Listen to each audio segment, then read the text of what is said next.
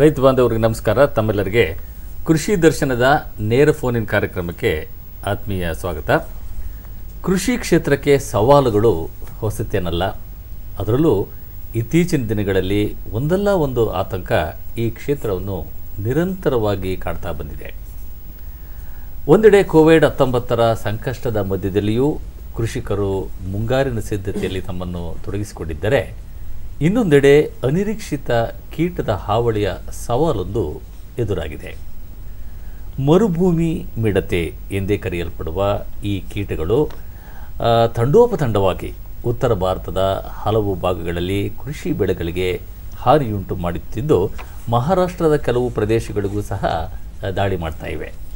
ಹಾಗಾಗಿ ಈ ಮಿಡತೆಗಳು ನಮ್ಮ ರಾಜ್ಯಕ್ಕೂ ಬರಬಹುದಾ ಎನ್ನುವ ಆತಂಕ ನಮ್ಮ ಕೃಷಿಕರಲ್ಲಿ ಸಹಜವಾಗಿ ಮನೆ ಮಾಡಿದೆ. ಇದನ್ನು ಈಗಾಗಲೇ ಮನಗಂಡಿರ್ತಕ್ಕಂತಹ ರಾಜ್ಯ ಸರ್ಕಾರ, ಕೃಷಿ ವಿಶ್ವವಿದ್ಯಾನಿಲಯಗಳು ಈ ಕುರಿತಾದ ಸಮಗ್ರ ಕಾರ್ಯಯೋಜನೆಯನ್ನು ಸಹ ಸಿದ್ಧಪಡಿಸಿ ಇಟ್ಕೊಂಡಿವೆ.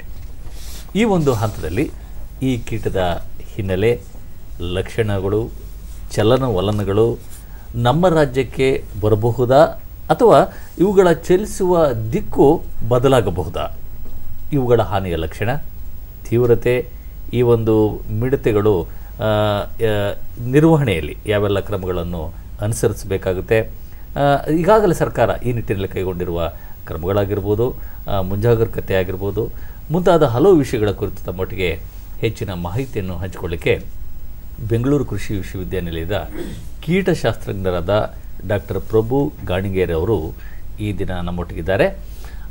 ರೈತ ಬಾಂಧವರು ಡಾಕ್ಟರ್ ಪ್ರಭು ಗಾಣಿಗೇರ್ ಅವರ ಜೊತೆ ನೇರವಾಗಿ ಮಾತನಾಡಲಿಕ್ಕೆ ಬಳಸಬೇಕಾದಂತಹ ದೂರವಾಣಿ ಸಂಖ್ಯೆ 0802354259 23542699. ರೈತ ಬಾಂಧವರೇ, ತಮ್ಮ ಪ್ರಶ್ನೆ ನೇರವಾಗಿರಲಿ, ಸಂಕ್ಷಿಪ್ತವಾಗಿರಲಿ.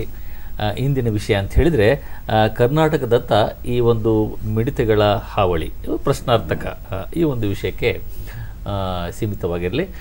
ಕಾರ್ಯಕ್ರಮಕ್ಕೆ ಆಗಮಿಸಿರುವ ಡಾಕ್ಟರ್ ಗಾಣಿಗೇರ್ ಅವರಿಗೆ ನಮ್ಮ ಎಲ್ಲ ರೈತ ಬಾಂಧವರ ವತಿಯಿಂದ ಹೃತ್ಪೂರ್ವಕ ಸುಸ್ವಾಗತ. ನಮಸ್ಕಾರ. ಗಾಣಿಗೇರ್ ಅವರಿಗೆ ಮೊದಲೇ ಪ್ರಶ್ನೆ ಏನಂತ ಹೇಳಿದ್ರೆ, ಪ್ರಾಯಶಃ ಈ ಒಂದು ಮಿಡತೆ ನಮಗೆ ವಸ್ತು. ಯಾಕಂತ ಹೇಳಿದ್ರೆ ರಾಜಸ್ಥಾನ ಪ್ರದೇಶದಲ್ಲಿ ಇದು ಪ್ರತಿ ವರ್ಷ ಬರುತ್ತೆ, ಸರ್ವೇ ಸಾಮಾನ್ಯ ಅಂಥೇಳಿ ನಾವು ಕೆಲವು ವರದಿಗಳಲ್ಲಿ ನಾವು ನೋಡ್ತಾ ಬಂದಿದ್ದೇವೆ. ನಮಗೆ ಇದು ವಸ್ತು. ಹಾಗಾಗಿ ಎಲ್ಲೋ ಒಂದು ಕಡೆ ಕುತೂಹಲ ಇದೆ. ಈ ಈ ಒಂದು ಮಿಡತೆ ಯಾವ ರೀತಿ ಇರುತ್ತೆ, ಇದರ ಲಕ್ಷಣಗಳಾಗಿರ್ಬೋದು, ಅದರ ಒಂದು ಜೀವನ ಚಕ್ರ ಯಾವ ರೀತಿ ಇರುತ್ತೆ, ಸಂಕ್ಷಿಪ್ತವಾಗಿ. ಇದರಲ್ಲಿ ಮುಖ್ಯವಾಗಿ ನಾವು ಮಿಡತೆಗಳನ್ನ ಸಹಜವಾಗಿ ನೋಡ್ತಾ ಇರ್ತೀವಿ. ಆದರೆ ಈ ಮಿಡತೆಗಳಲ್ಲಿ ನಾನಾ ಥರ ವಿವಿಧ ಮಿಡತೆಗಳಿದ್ದಾವೆ. ಅದರಲ್ಲಿ ಸಹಿತ ಈ ಲೋಕಸ್ಟ್ ಮಿಡತೆ ಅಂತ ನಾವು ಜಾಸ್ತಿ ಕರಿತೀವಿ. ಲೋಕಸ್ಟ್ ಮಿಡತೆ ಅಂದರೆ ಇವುಗಳು ಗುಂಪು ಗುಂಪಾಗಿ ಅಥವಾ ಲಕ್ಷಾನುಗಟ್ಟಲೆ ಏನು ಗುಂಪು ಗುಂಪಾಗಿ ಒಂದು ಪ್ರದೇಶದಿಂದ ಇನ್ನೊಂದು ಪ್ರದೇಶಕ್ಕೆ ಅಥವಾ ಒಂದು ದೇಶದಿಂದ ಇನ್ನೊಂದು ದೇಶಕ್ಕೆ ಮುನ್ನುಗ್ತವೆ. ಮುನ್ನುಗ್ಗುವ ದಾರಿನಲ್ಲಿ ಬರ್ತಕ್ಕಂಥ ಹಸಿರುಗಳ ಎಲ್ಲ ಗಿಡಗಳನ್ನು ತಿನ್ನುತ್ತಾ ಮುನ್ನುಗ್ತವೆ. ಅದರಲ್ಲಿ ಸಹಿತ 4 ತರಹದ ಈ ಲೋಕಸ್ಟ್ ಮಿಡತೆಗಳು ನಮ್ಮ ದೇಶದಲ್ಲಿ ಕಂಡು ಬರ್ತವೆ. ಒಂದು ಮುಖ್ಯವಾಗಿ ಬಾಂಬೆ ಲೋಕಸ್ಟ್ ಅಂತ, ಮತ್ತೆ ಇನ್ನೊಂದು ವಲಸೆ ಲೋಕಸ್ಟ್ ಅಂತ, ಮತ್ತೊಂದು ಮರುಭೂಮಿ ಲೋಕಸ್ಟ್ ಅಂತ, ಇನ್ನೊಂದು ಗಿಡದ ಮೇಲೆ ಇರತಕ್ಕಂಥ ಟ್ರೀ ಲೋಕಸ್ಟ್ ಅಂತ. ಈಗ ಪ್ರಸ್ತುತ ನಮಗೆ ಎಲ್ಲೋ ಒಂದು ಕಡೆ ಬರುತ್ತೆ ಅನ್ನೋ ಆತಂಕ ಇರತಕ್ಕಂತಹದ್ದು ಮರುಭೂಮಿ ಲೋಕಸ್ಟ್. ಹೌದು ಹೌದು. ತಾವು ಹೇಳ್ದಂಗೆ ಈ ಮರುಭೂಮಿ ಲೋಕಸ್ಟ್ ಏನಿದೆ, ಇದರಲ್ಲಿ 5 ಹಂತಗಳನ್ನ ಹೊಂದಿರುತ್ತೆ, 5 ಮರಿ ಹಂತಗಳನ್ನ ಹೊಂದಿರುತ್ತೆ. ಆಮೇಲೆ ಇದು ಏನು ಪ್ರೌಢಕೀಟಕ್ಕೆ ಹೋಗುತ್ತೆ. ಆದರೆ ಮುಖ್ಯವಾಗಿ ಇದರಲ್ಲಿ 2 ಹಂತಗಳು ಅಂತಂದ್ರೆ, ಒಂದು ವಲಸೆ ಹೋಗುವಂತ ಹಂತ ಅಂದ್ರೆ ಸಮೂಹ ಹಂತ ಅಂತ ಬರುತ್ತೆ, ಇನ್ನೊಂದು ಒಬ್ಬಂಟಿಯಾಗಿರುವ ಹಂತ ಅಂತ. ಈ ಒಬ್ಬಂಟಿಯಾಗಿರುವ ಹಂತ ಒಂದು ಕಡೆ ಇದ್ಬಿಟ್ಟು ಅಲ್ಲೇನೇ ತಿನ್ನುತ್ತಾ ಅಲ್ಲೇ ಇರ್ತವೆ ಒಂದೇ ಸ್ಥಳದಲ್ಲಿ. ಆದರೆ ಇದು ಮರಿ ಹಂತ ಏನಾಗುತ್ತೆ, ಹಸಿರು ಬಣ್ಣದಿಂದ ಕೂಡಿರುತ್ತೆ. ತದನಂತರ ಇದು ಕಪ್ಪು ಮತ್ತು ಕಂದು ಬಣ್ಣಕ್ಕೆ ತಿರುಗುತ್ತೆ. ಆದರೆ ಮುಖ್ಯವಾಗಿ ಈ ಏನು ನಾವು ಸಮೂಹ ಹಂತ ಏನು ಹೇಳ್ತೀವಿ, ಮೈಗ್ರೇಟರಿ ಫೇಸ್ ಅಂತ ಹೇಳ್ತೀವಿ, ಆ ಸಮೂಹ ಹಂತದಲ್ಲಿ ಅದು ಹಳದಿ ಬಣ್ಣದಿಂದ ಕೂಡಿರುತ್ತೆ. ಈಗ ನಾವು ನೋಡ್ತಾ ಇರೋದು ಈ ಒಂದು ಚಲಿಸುವ ಒಂದು ಮಿಡತೆಗಳು ಅವು ಆ ಏನು ಅಥವಾ ಹಂತದಲ್ಲಿ ನಾವು ಹತೋಟಿ ಕ್ರಮಗಳನ್ನ ಕೈಗೊಳ್ಳೋದು ಸಹಿತ ಮುಖ್ಯ ಅನಿಸುತ್ತೆ. ಅಲ್ಲ, ಹತೋಟಿಗೆ ಆನಂತರ ಬರೋಣ. ಈಗ ಎಲ್ಲೋ ಒಂದು ಕಡೆ ನಮ್ಗೆ ಇದ್ದ ಕುತೂಹಲ ಏನು ಅಂತ ಹೇಳಿದ್ರೆ, ಇದು ಮರುಭೂಮಿ ಒಂದು ಮಿಡತೆ ಅಂತೇಳಿ. ಹಾಗಾಗಿ ಇದು ಆ ಪ್ರದೇಶದಲ್ಲಿ ಈಗಾಗಲೇ ಪ್ರತಿ ವರ್ಷ ಬರುತ್ತೆ. ಆ ಪ್ರದೇಶದಲ್ಲಿ ಅದಕ್ಕೆ ಒಂದು ಸಂಸ್ಥೆ ಸಹ ಇದೆ. ಅದನ್ನು ಆಗಾಗ ಎಲ್ಲಿ ಹೋಗುತ್ತೆ ಬರುತ್ತೆ ಅಂತೇಳಿ ಅದನ್ನು ವೀಕ್ಷಣೆ ಮಾಡುವ ಒಂದು ವ್ಯವಸ್ಥೆ ಇದೆ ಆ ಒಂದು ಸ್ಥಳದಲ್ಲಿ. ನಮಗೆ ಅದು ಹೊಸದಾಗಿರೋದ್ರಿಂದ ಸಹಜವಾಗಿ ನಮ್ಮಲ್ಲಿ ಒಂದು ಆತಂಕ ಅದು ಮೂಡುತ್ತದೆ. ಈಗ ನಾವು ಜಾಗತಿಕ ಮಟ್ಟದಲ್ಲಿ ನೋಡೋದಾದರೆ ಈ ಒಂದು ಮಿಡತೆ, ಈ ಒಂದು ಹಿಂಡು, ತಾವು ಹೇಳ್ತಾ ಇದ್ರೆ ಇದು ಒಂದು ಹಿಂಡಿನಲ್ಲಿ ಚಲಿಸುತ್ತೆ ಅಂತೇಳಿ, ಒಂದು ಗುಂಪಿನಲ್ಲಿ ಚಲಿಸುತ್ತೆ ಅಂತೇಳಿ. ಇದು ಎಲ್ಲಿಂದ ಆರಂಭ ಆಗಿರಬಹುದು? ಅದೇ ರೀತಿ ಪ್ರಸ್ತುತ ಯಾವ ಒಂದು ಪ್ರದೇಶದಲ್ಲಿ, ನಮ್ಮ ದೇಶದ ಯಾವ ಪ್ರದೇಶದಲ್ಲಿ ಹೆಚ್ಚಾಗಿ ಕಾಣಿಸ್ತಾ ಇದೆ? ಯಾಕಂತ ಹೇಳಿದ್ರೆ ಇನ್ನೂ ನಮ್ಮ ರಾಜ್ಯಕ್ಕೆ ಬಂದಿಲ್ಲ, ನಮ್ಮ ರಾಜ್ಯದ ರೈತರು ಇನ್ನೂ ಆತಂಕ ಪಡುವ ಅವಶ್ಯಕತೆ ಇಲ್ಲ. ಇನ್ನೂ ಬೇರೆ ರಾಜ್ಯದಲ್ಲೇ ಇದೆ. ಯಾವ ಪ್ರದೇಶದಲ್ಲಿದೆ, ಎಲ್ಲಿಂದ ಬಂತು ಅಂತೇಳಿ? ಇದು ಮುಖ್ಯವಾಗಿ ನಾವು ಸಹಜವಾಗಿ ಈ ಲೋಕಸ್ಟ್ ಮಿಡತೆಗಳು ಈ ಆಫ್ರಿಕಾ ದೇಶದಲ್ಲಿ, ಏನು ಪೂರ್ವ ಭಾಗದಿಂದ ಆಫ್ರಿಕಾ ದೇಶದಿಂದ, ಅಲ್ಲಿಂದ ಸೌದಿ ಅರೇಬಿಯಾ ಮತ್ತೆ ಇರಾನ್, ಅದಾದ್ಮೇಲೆ ನಿಮಗೆ ಬೇರೆ ಪ್ರಾಯಶಃ ತಾವು ಚಿತ್ರದಲ್ಲಿ ಗಮನಿಸ್ತಾ ಇದ್ದೀರಿ ಅಂತ ಅನ್ಸುತ್ತೆ. ಹೌದು. ಇದು ಏನಂತ ಅಲ್ಲಿಂದ ವರ್ಷಾನುಗಟ್ಲೆ ಬರ್ತಾ ಇರ್ತವೆ. ಅದರಲ್ಲಿ ಸಹಿತ ಪಾಕಿಸ್ತಾನಕ್ಕೆ ಬರುತ್ತೆ. ಪಾಕಿಸ್ತಾನ ನಂತರ ನಮ್ಮ ಏನು ಪಾಕಿಸ್ತಾನ ಮತ್ತು ರಾಜಸ್ಥಾನ್ ಬಾರ್ಡರ್ ಅಲ್ಲಿ ಇವು ಜಾಸ್ತಿ ಪ್ರಮಾಣದಲ್ಲಿ ಉದ್ಭವ ಆಗ್ತವೆ. ಪ್ರಾಯಶಃ ಅಲ್ಲಿ ಒಂದು ಮುನ್ಸೂಚನಾ ಕೇಂದ್ರಗಳು ಸಹ ಇದೆ, ಕೆಲಸ ಮಾಡುತ್ತೆ. ಹೌದು, 11ರಿಂದ 12 ಮುನ್ಸೂಚನಾ ಕೇಂದ್ರಗಳಿದ್ದಾವೆ. ಅವು ಯಾವಾಗಲೂ ವರ್ಷನೂ ಸಹಿತ ಹೋರಾಟ ಮಾಡ್ತಿರ್ತವೆ. ಅಂದ್ರೆ ಎಲ್ಲ ಒಂದು ಕಡೆ ಇದು ನಮಗೆ ಹೊಸದು ಅನ್ನೋದು ಬಿಟ್ರೆ, ಈಗ ತಾವೇ ಹೇಳಿದ ರೀತಿಯಲ್ಲಿ ಆ ಒಂದು ಪ್ರಾಂತ್ಯದಲ್ಲಿ, ಏನು ರಾಜಸ್ಥಾನ ಆಗಿರ್ಬೋದು, ಆ ಪ್ರಾಂತ್ಯದಲ್ಲಿ ಇದು ಸರ್ವೇಸಾಮಾನ್ಯ. ಹೌದು ಹೌದು. ಆದ್ರೆ ಎಲ್ಲ ಒಂದ್ ಕಡೆ ಇದರ ಚಲಿಸುವ ದಿಕ್ಕು ಸ್ವಲ್ಪ ಬದಲಾವಣೆ ಆಗಿರೋದ್ರಿಂದ ನಮ್ಮಲ್ಲಿ ಸ್ವಲ್ಪ ಆತಂಕ ಈಗ. ಹೌದು ಹೌದು. ಇದು ಹೋದ ವರ್ಷ ಏನು ಈ ವಾತಾವರಣ, ಪೂರಕ ವಾತಾವರಣ ಅಲ್ಲಿ ಆಗಿದ್ರಿಂದ ಏನು ಹಿಂದಿನ ವರ್ಷ ಏನು ನಾವು ಹೇಳ್ತೀವಿ ಅಕ್ಟೋಬರ್ ನಲ್ಲಿ ಅದು ಕಂಪ್ಲೀಟ್, ಅಂದ್ರೆ ಅದರ ಪೂರ್ಣ ಜೀವನ ಚರಿತ್ರೆ ಮುಗಿಯುತ್ತೆ. ಆದ್ರೆ ಹೋದ ವರ್ಷ ಮಳೆ ಜಾಸ್ತಿ ಆಗಿದ್ರಿಂದ ಈ ನವೆಂಬರ್ ತಿಂಗಳಲ್ಲಿ ಜಾಸ್ತಿ ಪ್ರಮಾಣದಲ್ಲಿ ಉದ್ಭವವಾಗಿ, ಅಂದ್ರೆ ಹವಾಮಾನ ಬದಲಾವಣೆಯಿಂದ ಆಗಿರ್ತಕ್ಕಂತಹ ಒಂದು ಕ್ರಿಯೆ ಅದರಿಂದ ಜಾಸ್ತಿ ಸಂಖ್ಯೆಯಲ್ಲಿ ಉತ್ಪತ್ತಿಯಾಗಿ ಈಗ ಅದು ಜಾಸ್ತಿ ಪ್ರಮಾಣದಲ್ಲಿ ಬರ್ತಾ ಇದೆ. ಈ ಪ್ರಸ್ತುತ ಎಲ್ಲಿದೆ ಈಗ? ಇದಕ್ಕೆ ಮೊದಲು ಒಂದು ಕರೆ ಇದೆ, ಬೆಳಗಾವಿಯಿಂದ ನಮ್ಮ ರೈತ ಬಾಂಧವರು ಕರೆ ಮಾಡಿದ್ದಾರೆ. ಹಲೋ, ನಮಸ್ಕಾರ ಸರ್. ನಮಸ್ಕಾರ, ಪ್ರಶ್ನೆ ಕೇಳಿ ಸರ್. ನಾನು ಚಿಕ್ಕೋಡಿ ತಾಲೂಕಾ ಜಿಲ್ಲಾ ಬೆಳಗಾವಿನಿಂದ ಶಿವಾನಂದ ವಶಧರ್ ಅಂತ ಮಾತಾಡ್ತೇನೆ ಸರ್. ಶಿವಾನಂದ ಅವರ ಪ್ರಶ್ನೆ ಕೇಳಿ ಸರ್. ಈಗ ನಮ್ಮ ಹೊಲದಲ್ಲಿ ಈಗ ಮಿಡತೆಗಳ ಪ್ರಕಾರ ನೀವು ಹೇಳಿದ ಹಾಗೆ 4 ಪ್ರಕಾರ ಅಂತ ಹೇಳಿ ಹಾಗೆ ಮಿಡತೆಗಳು ಕಾಣುತ್ತೇವೆ. ಆದ್ರೆ ಕೆಲವೊಂದು ಮಿಡತೆಗಳು ಸರ್, ಅಂದ್ರೆ ಮೆಕ್ಕೆ ತೆನೆಗಳು ಇರ್ತಾವೆ ನೋಡ್ರಿ ಸರ್, ಅದ್ರ ಮೇಲೆ ಕೂಡ ಇರ್ತವೆ, ಅವು ಹಸಿರು ಕಲರ್ ಇರ್ತವೆ. ಮತ್ತು ಕೆಲವೊಂದು ಜಾಗೆಯಲ್ಲಿ ಸರ್ ಹುಲ್ಲು ಇರ್ತಿದೆ, ಅಲ್ಲಿ ಹುಲ್ಲಿನಲ್ಲಿ ಅವು ಕಪ್ಪು ಬಣ್ಣಿನ ಹಾಗೆ, ಅಂದ್ರೆ ಅದ್ರ ಕಟ್ಟಿಗೆ ಬಣ್ಣಿನ ಹಾಗೆ ಇರುತ್ತೆ ಮಿಡತೆಗಳು ಇರ್ತವೆ ಸರ್.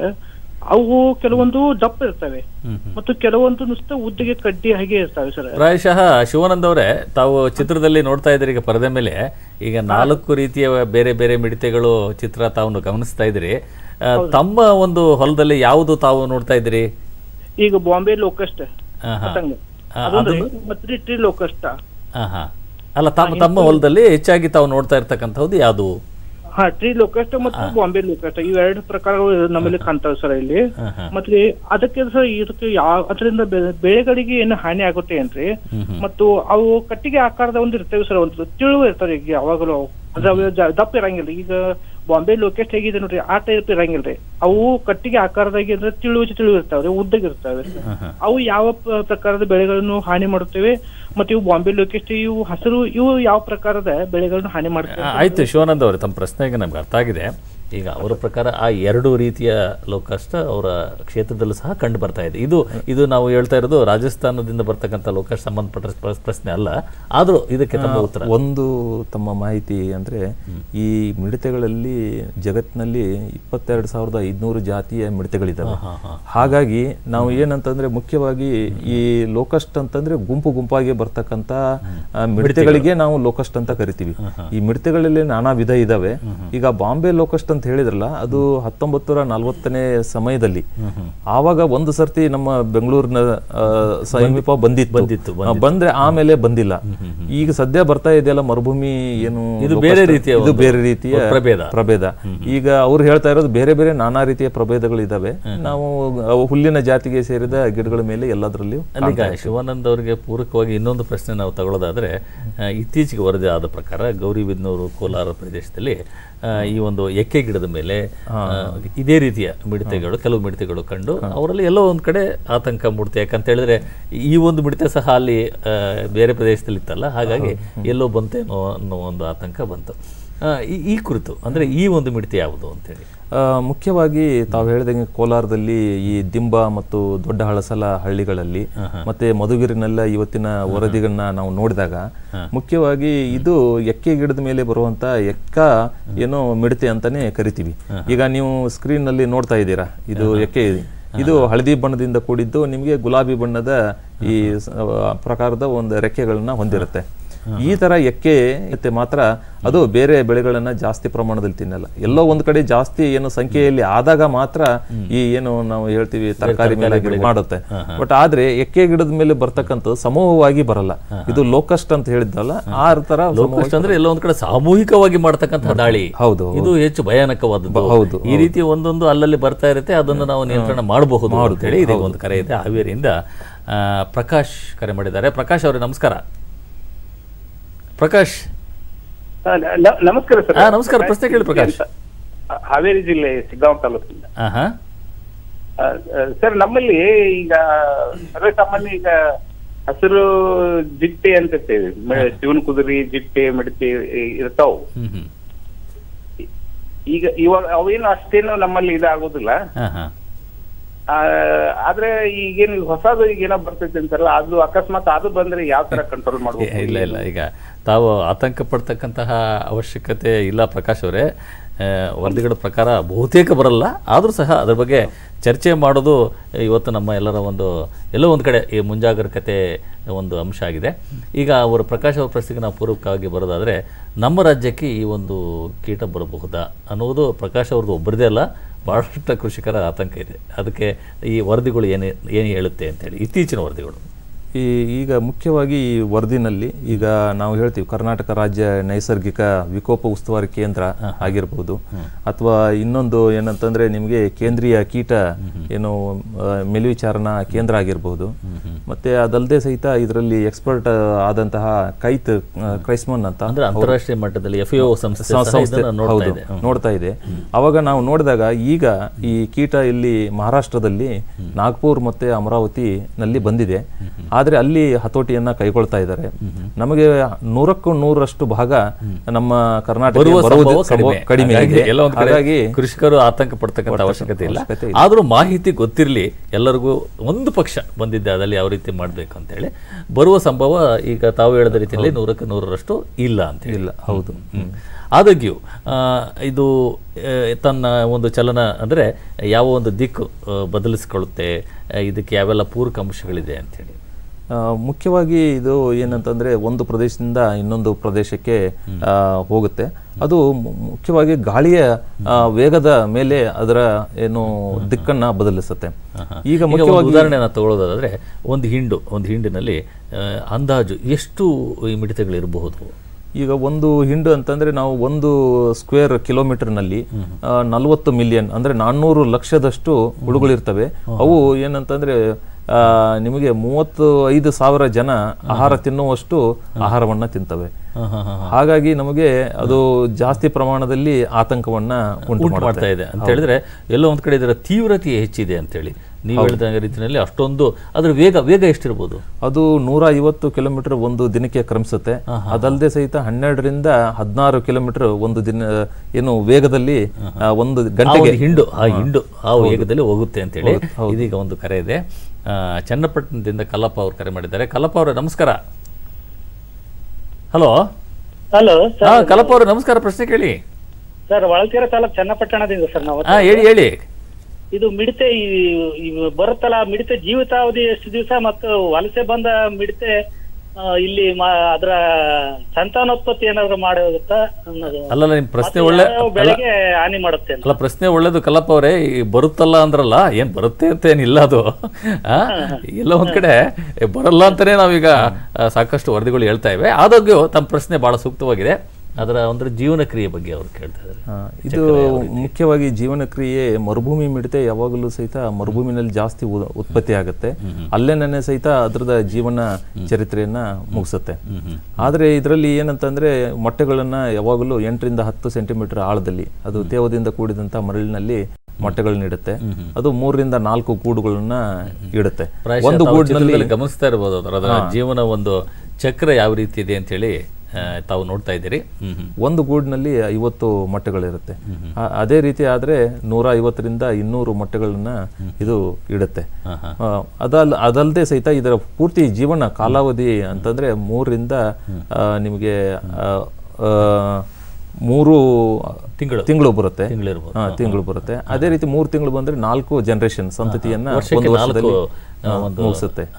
ಜನರೇಷನ್ ಇರುತ್ತೆ.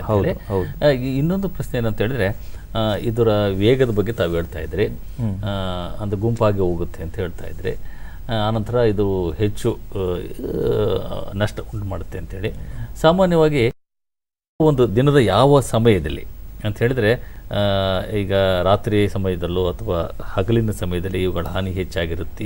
ಯಾವೊಂದು ಸಮಯ ಇದಕ್ಕೆ ಅಂದರೆ ಹಾನಿ ಮಾಡಲಿಕ್ಕೆ ಇದು ಹೆಚ್ಚು ಬಳಕೆ ಮಾಡಿಕೊಳ್ಳುತ್ತೆ?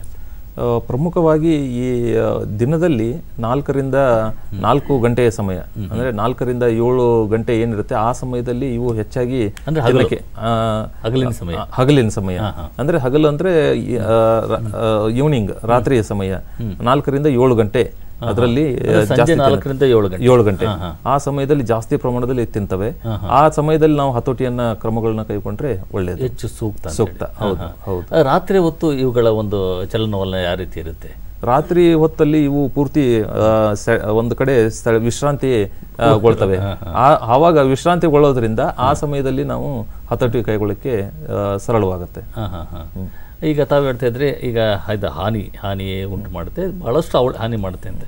ಹಾನಿ ಯಾವ ರೀತಿ ಮಾಡುತ್ತೆ ಅಂದರೆ ಎಲೆಗಳನ್ನು ತಿನ್ನುತ್ತೆ ಅಥವಾ ಯಾವ ಭಾಗಗಳಿಗೆ ಹಾನಿ ಮಾಡುತ್ತೆ? ಅದರ ಹಾನಿಯ ಒಂದು ಲಕ್ಷಣದ ಬಗ್ಗೆ ಪ್ರಮುಖವಾಗಿ ಈ ದಾರಿ ಉದ್ದಕ್ಕೂ ಬಂದಂತ ಹಸಿರು ಎಲೆ ಏನಾದರೂ ಆಗಿರ್ಬೋದು, ಯಾವುದೇ ಬೆಳೆ ಆಗಿರ್ಬೋದು. ಹೌದು, ಎಲ್ಲನೂ ಹಸಿರು ಇದ್ದಂತಹ ಬೆಳೆ ಆಗಲಿ ಎಲೆಗಳನ್ನ ಪೂರ್ತಿ ತಿನ್ನುತ್ತಾ ಮುನ್ನುಗ್ತವೆ. ಹಾಗಾಗಿ ಇದು ಬಹಳಷ್ಟು ಹಾನಿಯನ್ನ ಉಂಟು ಮಾಡುತ್ತೆ. ಈಗ ತಾವು ಹೇಳ್ತಾ ಇದ್ರಿ ಇದರ ವೇಗದ ಬಗ್ಗೆ, ಇದರ ಒಂದು ಯಾವ ರೀತಿ ಆಹಾರವನ್ನು ತಿನ್ನುತ್ತೆ ಅನ್ನೋದ್ರ ಬಗ್ಗೆ. ಎಲ್ಲೋ ಒಂದು ಕಡೆ ಇದು ಬಹಳಷ್ಟು ನಷ್ಟ ಉಂಟು ಮಾಡುತ್ತೆ ನಮ್ಮ ಕೃಷಿ ಬೆಳೆಗಳಿಗೆ ಅಂಥೇಳಿ. ಇನ್ನು ನಿರ್ವಹಣೆಗೆ ಬಂದಿದ್ದಾಯ್ತಲ್ಲ, ಪ್ರಾಯಶಃ ಅದು ಬಹಳ ಮುಖ್ಯವಾದದ್ದು. ಈಗಾಗಲೇ ಆ ಪ್ರದೇಶದಲ್ಲಿ ನಿರ್ವಹಣೆ ಮಾಡ್ತಾ ಇದ್ದಾರೆ ಅಂತ ತಾವೇ ಹೇಳ್ತಾ ಇದ್ರಿ.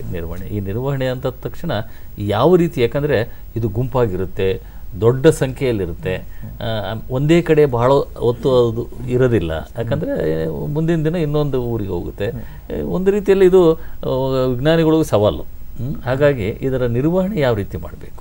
ಇದರಲ್ಲಿ ಪ್ರಮುಖವಾಗಿ ತಾವು ಹೇಳ್ದಂಗೆನೆ ಈಗ ಈ ನಿರ್ವಹಣೆಗಿಂತ ಮೊದಲು ಒಂದು ಏನಂತಂದ್ರೆ, ನಮಗೆ ಇಲ್ಲಿ ಈಗ ಒಂದು ವೇಳೆ ಬಂದ್ರೆ, ಈಗ ಮೇ ಇದೆ, ಜೂನ್ ನಲ್ಲಿ ಏನಾದ್ರು ಈಗ ಯಾವುದು ನಮ್ಮಲ್ಲಿ ಬೆಳೆಗಳು ಪ್ರಮಾಣ ಜಾಸ್ತಿ ಬಿತ್ತನೆ ಆಗ್ತಾ ಇದೆ. ಹೌದು, ಮುಂಗಾರು ಪ್ರಾರಂಭ ಆಗ್ತಾ ಇದೆ. ಇನ್ನೊಂದು ಮುಂಗಾರು ಈಗ ಮುನ್ಸೂಚನೆ ಇನ್ನೊಂದು 2-3 ದಿನದಲ್ಲಿ ಪ್ರಾರಂಭ ಆದ್ರೆ ಆ ಗಾಳಿಯ ವೇಗಕ್ಕೆನೆ ಸಹಿತ ಅದು ವಾಯವ್ಯ ದಿಕ್ಕಿನಲ್ಲಿ ಹೊರಡುವ ವಲಸೆ ಹೋಗುವ ಸಾಧ್ಯತೆ ಬಹಳ ಇದೆ.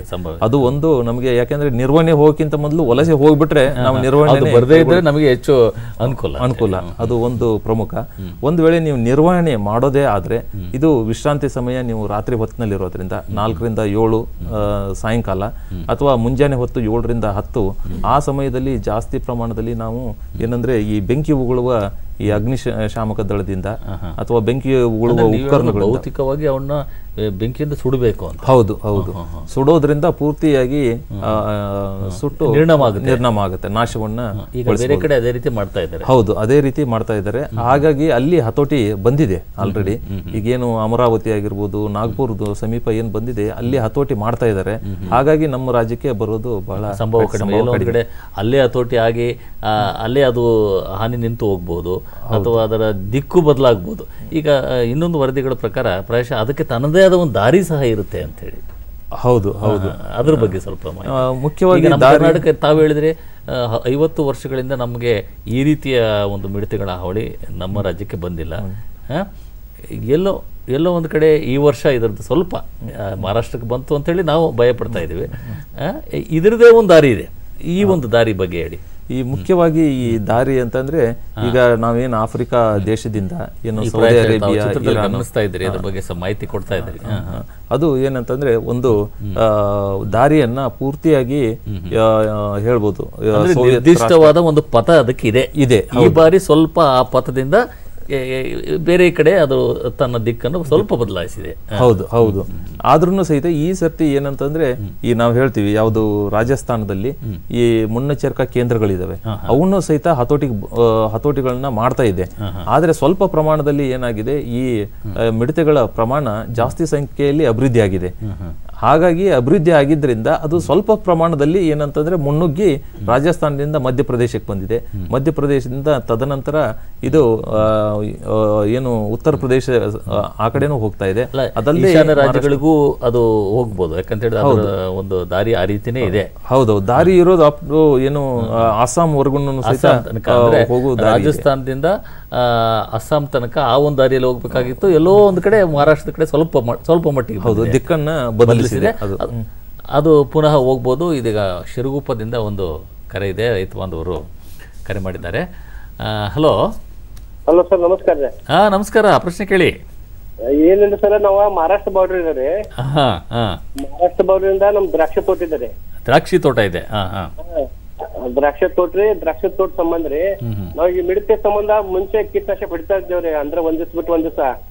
ಇನ್ನು ಮುಂದೆ ಮಿಡತೆ ಬಂದ್ರೆ ನಮಗ ಮಿಡತೆ ಅಂದ್ರೆ ನಮ್ಮ ಎಲೆ ತಿತ್ತ ದ್ರಾಕ್ಷಿ ತೋಟದಾಗ ಕೇಳೋದೈತ್ರಿ. ಎಲ್ಲ ತಮ್ಮ ಪ್ರಶ್ನೆ ಸೂಕ್ತವಾಗಿದೆ. ಬರುವ ಸಂಭವ ಬಹಳಷ್ಟು ಕಡಿಮೆ ಇದೆ. ಆದಾಗ್ಯೂ ಒಂದು ಪಕ್ಷ ಅದು ಬಂದಿದ್ದೆ ಆದಲ್ಲಿ ಅವರ ಪ್ರಶ್ನೆ ಅಂದರೆ ದ್ರಾಕ್ಷಿ ಬೆಳೀತಾ ಇದ್ದಾರೆ, ದ್ರಾಕ್ಷಿ ಬೆಳೆಗಾರರು. ಹಾಗಾಗಿ ಅವ್ರಿಗೂ ಸಹಜವಾಗಿ ಎಲ್ಲ ಒಂದು ಕಡೆ ಅವರು ಮಹಾರಾಷ್ಟ್ರದ ಒಂದು ಗಡಿ ಭಾಗದಲ್ಲಿ ಇರೋದ್ರಿಂದ ಅವ್ರಿಗೆ ಆತಂಕ ಇದೆ. ಅವರ ಒಂದು ಪ್ರಶ್ನೆ ಮಹಾರಾಷ್ಟ್ರ ಬಾರ್ಡರ್ ಬರ್ತಲ್ರಿ, ಮಹಾರಾಷ್ಟ್ರ ಬಾರ್ಡರ್ ಇದೆ ಒಟ್ಟು 3 ಕಿಲೋಮೀಟರ್ ಮಹಾರಾಷ್ಟ್ರ ಬಾರ್ಡರ್ ಸರ್. ಗೊತ್ತಾಯ್ತು. ಅವರ ಒಂದು ಕಾಳಜಿ ಏನಂದ್ರೆ ಅದನ್ನ ಯಾವ ರೀತಿ ನಾವು ಬಂದರೆ ನಿರ್ವಹಣೆ ಮಾಡಬೇಕು ಅಂತ.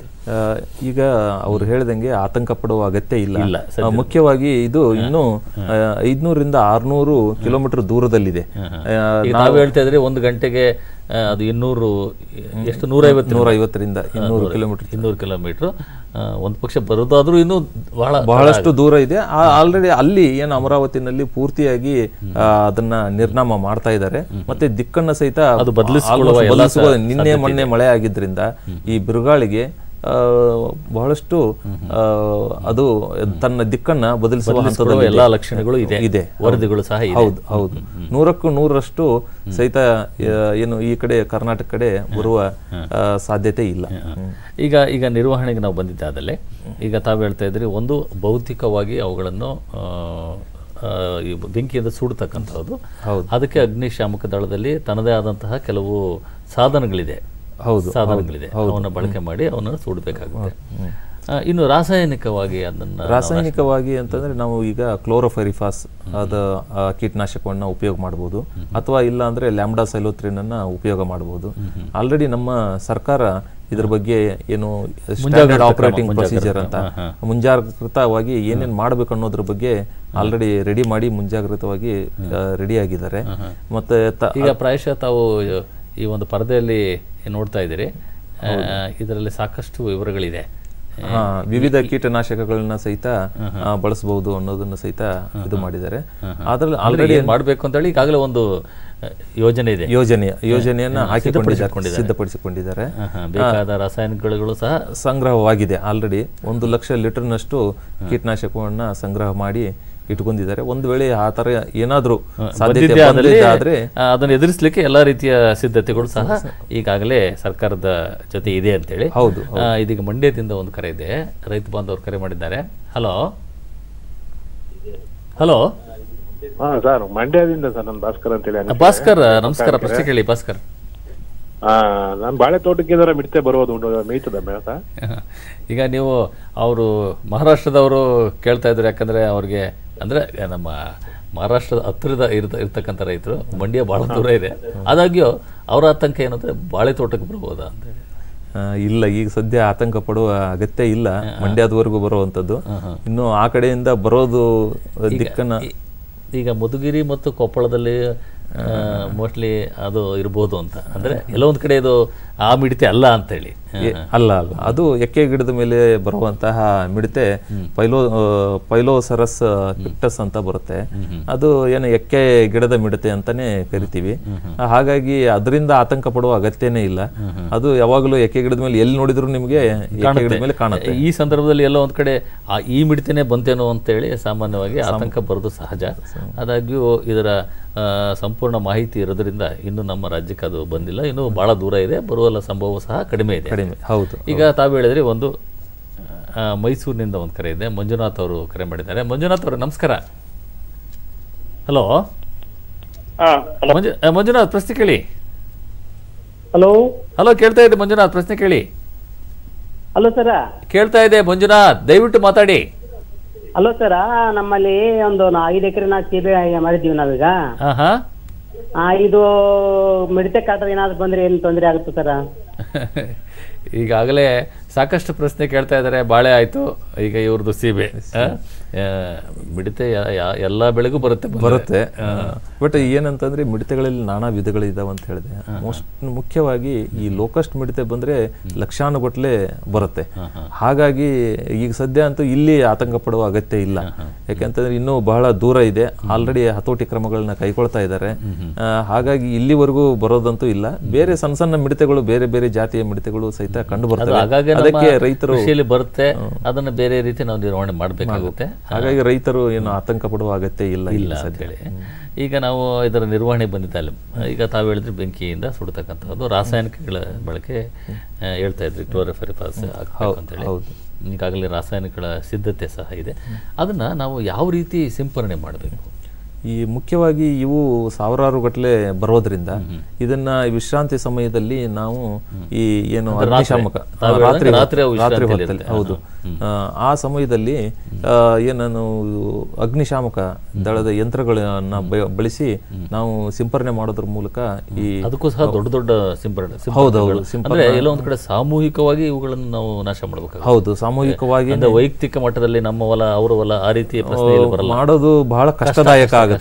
ಮಾಡಬಹುದು. 1 ಹೆಕ್ಟೇರಿನಲ್ಲಿ ನಮ್ದು ಬೆಳೆ ಇದ್ರೆ ನಾವು ಸಿಂಪರಣೆ ಮಾಡಬಹುದು, ಬಹಳ ಕಷ್ಟದಾಯಕವಾಗುತ್ತೆ. ಹಾಗಾಗಿ ಸಾಮೂಹಿಕವಾಗಿ ಇವು ಬರೋದ್ರಿಂದ ನಾವು ಸಾಮೂಹಿಕವಾಗಿನೇ ಹಂತ ಮಾಡಬೇಕಾಗತ್ತೆ. ಹಾಗಾಗಿ ಸರ್ಕಾರ ಸಹ ಆ ಒಂದು ನಿಟ್ಟಿನಲ್ಲಿ ಸಾಮೂಹಿಕವಾಗಿ ಅದನ್ನ ನಿರ್ವಹಣೆ ಮಾಡ್ಲಿಕ್ಕೆ ಎಲ್ಲ ಸೂಕ್ತ ಮುಂಜಾಗ್ರತಾ ಕ್ರಮಗಳನ್ನ ಕೈಗೊಂಡಿದೆ. ಸಾಮೂಹಿಕವಾಗಿನೇ ಹತೋಟಿ ಮಾಡ್ಲಿಕ್ಕೆ ಈ ಮುಂಜಾಗ್ರತಾ ಕ್ರಮಗಳನ್ನ ಕೈಗೊಂಡಿದೆ. ಈಗ ಇನ್ನೊಂದು, ಈಗ ರಾಸಾಯನಿಕ ಆಯ್ತು, ಬೌದ್ಧಿಕ ಆಯ್ತು, ಈಗ ಜೈವಿಕ ಕೀಟನಾಶಕಗಳು. ಯಾಕಂದ್ರೆ ಎಲ್ಲ ಕಡೆ ಈಗ ನಾವು ಪರಿಸರ ಸ್ನೇಹಿ ಕೃಷಿ ಬಗ್ಗೆ ಸಾಕಷ್ಟು ಮಾತಾಡ್ತಾ ಇದ್ದೀವಿ. ಈಗ ಜೈವಿಕ ಕೀಟನಾಶಕಗಳನ್ನು ಬಳಕೆ ಮಾಡಬಹುದಾ? ಮುಖ್ಯವಾಗಿ ಇದರಲ್ಲಿ ಜೈವಿಕ ಕೀಟನಾಶಕಗಳಂದ್ರೆ ಈ ಬೇವಿನ ಮೂಲದ ಕೀಟನಾಶಕಗಳನ್ನ ಸಹ ನಾವು ಮಾಡಬಹುದು. ಆದ್ರೆ ಅದಲ್ಲದೆ ಸಹಿತ ನಾವು ಏನು ಮೈಕೋ ಇನ್ಸೆಕ್ಟಿಸೈಡ್ಸ್ ಅಂತ ಹೇಳ್ತೀವಿ, ಜೈವಿಕ ಶಿಲೀಂಧ್ರ ನಾಶಕಗಳು ಅಂತ, ಅದನ್ನು ಸಹಿತ ಬಳಕೆಯನ್ನ ಮಾಡಬಹುದು. ಆದ್ರೆ ಇದರಿಂದ ಹತೋಟಿ ಆಗೋದು ಬಹಳಷ್ಟು ಸಂಖ್ಯೆಯಲ್ಲಿ ಇರುತ್ತೆ, ಗುಂಪಾಗಿ ಬರುತ್ತೆ. ಹಾಗಾಗಿ ಎಲ್ಲ ಒಂದ್ ಕಡೆ ಇದು ಅಷ್ಟೊಂದು ಪರಿಣಾಮ ಬೀರ್ಲಿಕ್ಕಿಲ್ಲ ಅಂತ ಹೇಳಿ. ಪರಿಣಾಮ ಬೀರಿದ್ರು ಸ್ವಲ್ಪ ತಡವಾಗಿ ಪರಿಣಾಮ ಬೀರಬಹುದು. ಅವಾಗ ನಮಗೆ ನಿಯಂತ್ರಣ ಬೇಗ ಮಾಡಬಹುದು. ಹಾಗಾಗಿ ಈ ಜೈವಿಕ ಕೀಟನಾಶಕಗಳನ್ನ ಉಪಯೋಗವನ್ನು ಸಹಿತ ಮಾಡಬಹುದು, ಇಲ್ಲ ಅಂತಲ್ಲ. ಬಟ್ ಏನು ವೇಗವಾಗಿ ಇವು ಬರೋದ್ರಿಂದ ಒಂದು ಸ್ಥಳದಿಂದ ಇನ್ನೊಂದು ಸ್ಥಳಕ್ಕೆ ಹೋಗೋದ್ರಿಂದ, ಹಾಗಾಗಿ ಜೈವಿಕ ಕೀಟನಾಶಕಗಳನ್ನ ಉಪಯೋಗ ಮಾಡೋದಕ್ಕಿಂತ ಈಗ ಸದ್ಯ ಮಟ್ಟಿಗೆ ಬೇಗ ಹತೋಟಿ ಮಾಡಲಿಕ್ಕೆ ನಾವು ರಾಸಾಯನಿಕಗಳು ಮತ್ತು ಈ ಒಂದು ಬೆಂಕಿ ತಾವೇನು ಹೇಳ್ತಾ ಇದ್ರೆ ಈ ಒಂದು ವಿಧಾನ ಹೆಚ್ಚು ಸೂಕ್ತ ಅಂತ. ಬಹಳಷ್ಟು ಈ ಬೆಂಕಿ ಉಗುಳು ಉಪಕರಣಗಳಿಂದ, ಅಗ್ನಿಶಾಮಕ ದಳದಿಂದ ಬೆಂಕಿ ಉಗುಳು ಉಪಕರಣಗಳಿಂದ ಮಾಡೋದ್ರಿಂದ ಇದನ್ನ ಸುಟ್ಟು ಹಾಕೋದ್ರ ಮೂಲಕ ಪೂರ್ತಿಯಾಗಿ ಈ ಹುಳುವನ್ನ ನಾಶ ಮಾಡಿ ಈಗ ಒಂದು ನಿರ್ದಿಷ್ಟ ಪ್ರದೇಶದಲ್ಲಿ ಇದೆ ಅಂತ ಹೇಳಿ ಅದನ್ನ ಬಹಳ ಸುಲಭವಾಗಿ ಗುರುತಿಡಿಬಹುದಾ? ಹೌದು, ನಿರ್ದಿಷ್ಟ ಪ್ರದೇಶದಲ್ಲಿ ಅವು ಬಂದು ಸಾವಿರಾರು ಗಟ್ಟಲೆ, ಲಕ್ಷಾನುಗಟ್ಟಲೆ ಒಂದೇ ಕಡೆ ಬಂದು ಕೂತ್ಕೊಳ್ಳಕ್ಕೆ ಪ್ರಾರಂಭ ಆಗುತ್ತವೆ. ಅವಾಗ ನಾವು ಗುರುತು ಹಿಡಿದ್ಬಿಟ್ಟು ಅದನ್ನ ನಾಶ ಮಾಡಬಹುದು. ಈಗ ಈ ಬಗ್ಗೆ ಮಾಹಿತಿ, ಈಗ ನಾವು ಎಲ್ಲೋ ಒಂದು ಕಡೆ ನಮ್ಮ ಕೃಷಿಕರು ಕರೆ ಮಾಡೋದು ನೋಡಿದ್ರೆ ಸಹಜ ಆತಂಕ ಇರೋದು. ಈಗ ಇದು ಎಲ್ಲಿದೆ? ಈಗ ತಾವೇ ಹೇಳ್ತಾ ಇದ್ದೀರಿ, ಈಗ ಮಹಾರಾಷ್ಟ್ರ, ವಿದರ್ಭ ಅಲ್ಲಿದೆ ಅಂತೇಳಿ. ನಾಳೆ ಎಲ್ಲಿರುತ್ತೆ ಗೊತ್ತಿಲ್ಲ, ನಾಡಿದ್ದೆಲ್ಲ ಹೋಗುತ್ತೆ ಗೊತ್ತಿಲ್ಲ. ಇದ್ರ ಬಗ್ಗೆ ಒಂದು ನಿಗಾ ಘಟಕ, ಒಂದು ಮಾಹಿತಿ ರೈತರಿಗೆ ತಲುಪಿಸಲಿಕ್ಕೆ ಯಾವ ರೀತಿ ಒಂದು ವ್ಯವಸ್ಥೆ ಮಾಡಿಕೊಳ್ಳಲಾಗಿದೆ?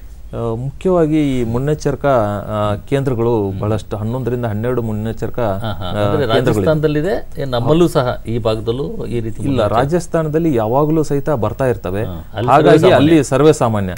ಹಾಗಾಗಿ ಈ ಏನು ಗಡಿಭಾಗ ಇದೆ, ಪಾಕಿಸ್ತಾನ ಮತ್ತು ಭಾರತದ ಗಡಿಭಾಗದಲ್ಲಿ ರಾಜಸ್ಥಾನ್ ಏನು ರಾಜ್ಯದಲ್ಲಿದೆ, ರಾಜಸ್ಥಾನ್ ರಾಜ್ಯದಲ್ಲಿನೇ ಈ ಮುನ್ನೆಚ್ಚರಿಕಾ ಘಟಕಗಳು ಇದೆ. ಆ ಘಟಕಗಳು ಯಾವಾಗಲೂ ಸತತವಾಗಿ ಕೆಲಸವನ್ನ ಯಾವಾಗ ಬರುತ್ತೆ ಏನು ಅದರ ಹತೋಟಿ ಕ್ರಮ ಸಹ ಮಾಹಿತಿ ಸಿಗುತ್ತೆ. ಹೌದು ಹೌದು, ಅವು ಒಂದೇ ಅಲ್ಲ, ಅಲ್ಲಿ ನಿಮಗೆ ಏನು ನಿಮಗೆ ಎಲ್ಲಾ ತರಹದ ಮಾಹಿತಿಗಳನ್ನ ಅಲ್ಲಿ ಕೊಡಲಾಗುತ್ತೆ, ಮುನ್ನೆಚ್ಚರಿಕವಾಗಿನೂ ಕೊಡುತ್ತೆ. ಒಂದು ವೇಳೆ ಬಂದ್ರೂ ಸಹಿತ ಹತೋಟಿ ಕ್ರಮಗಳನ್ನ ಯಾವ ರೀತಿ ತಗೋಬೇಕು ಅನ್ನೋದ್ರ ಬಗ್ಗೆ. ರೈತ ಬಾಂಧವರೇ, ಪ್ರಾಯಶಃ ಇವತ್ತಿನ ಒಂದು ವಿಷಯ ಬಹಳ ಪ್ರಮುಖವಾದದ್ದು. ಎಲ್ಲೋ ಒಂದು ಕಡೆ ನಮ್ಮ ಕೃಷಿಕರಲ್ಲಿ ಆತಂಕ ಇತ್ತು, ಈಗಾಗಲೇ ಇದು ಸ್ಪಷ್ಟ ಆಗಿದೆ. ನಮ್ಮ ರಾಜ್ಯಕ್ಕೆ ಬರುವ ಸಂಭವ ತೀರಾ ಕಡಿಮೆ. ಒಂದು ಪಕ್ಷ ಎಲ್ಲೋ ಒಂದು ಕಡೆ ಬಂದಿದ್ದೆ ಆದಲ್ಲಿ ಅದಕ್ಕೆ ನಿರ್ವಹಣಾ ಕ್ರಮಗಳಿದೆ. ಇನ್ನು ಕೋಲಾರ, ಗೌರಿಬಿದನೂರು ಕೆಲವು ಪ್ರದೇಶಗಳಲ್ಲಿ ಬಂದಿರತಕ್ಕಂತಹದ್ದು ಈ ಒಂದು ಮಿಡತೆ ಅಲ್ಲ, ಅದು ಸಾಮಾನ್ಯವಾಗಿ ನಮ್ಮ ಕೃಷಿಗೆ ಬರ್ತಕ್ಕಂತಹ ಬೇರೆ ಒಂದು ಪ್ರಭೇದಕ್ಕೆ ಸೇರಿದಂತಹ ಮಿಡತೆ. ಹಾಗಾಗಿ ಅದನ್ನು ನೀವು ಖಂಡಿತ ನಿರ್ವಹಣೆ ಮಾಡ್ಬೋದು, ಯಾವುದೇ ರೀತಿಯ ಆತಂಕಕ್ಕೆ ಒಳಪಡುವ ಅವಶ್ಯಕತೆ ಇಲ್ಲ. ಆ ರೀತಿಯ ಮಿಡತೆಗಳು ಬಂದಾಗ ನಮ್ಮ ಹತ್ತಿರದ ಕೃಷಿ ವಿಜ್ಞಾನ ಕೇಂದ್ರಗಳು, ಕೃಷಿ ಇಲಾಖೆಯನ್ನು ತಾವು ಖಂಡಿತ ಸಂಪರ್ಕ ಮಾಡ್ಬೋದು. ಇಲ್ಲಿವರೆಗೆ ಆಗಮಿಸಿ ಈ ಒಂದು ಮಿಡತೆಯ ಒಂದು ಪರಿಚಯ ಮಾಡಿಕೊಟ್ಟಂತಹ, ನಮ್ಮಲ್ಲಿರುವ ಆತಂಕವನ್ನು ದೂರ ಮಾಡಿದಂತಹ ನಮ್ಮ ಕೃಷಿ ವಿಶ್ವವಿದ್ಯಾನಿಲಯದ ಕೀಟಶಾಸ್ತ್ರಜ್ಞರಾದ ಪ್ರಭು ಗಾಣಿಗೇರ್ ಅವರಿಗೆ ನಮ್ಮ ಎಲ್ಲ ರೈತ ಬಾಂಧವರ ವತಿಯಿಂದ ಹೃತ್ಪೂರ್ವಕ ಧನ್ಯವಾದಗಳು. ನಮಸ್ಕಾರ.